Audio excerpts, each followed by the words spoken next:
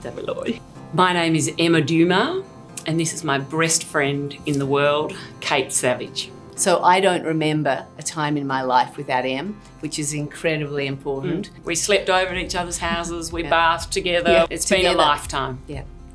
I was diagnosed with breast cancer in October 2014. Sav was constantly present, and whether that was physically in my kitchen sitting on the bench just looking at each other going, God, I've got breast cancer. It was total disbelief and just a feeling of dread and sickness, actually.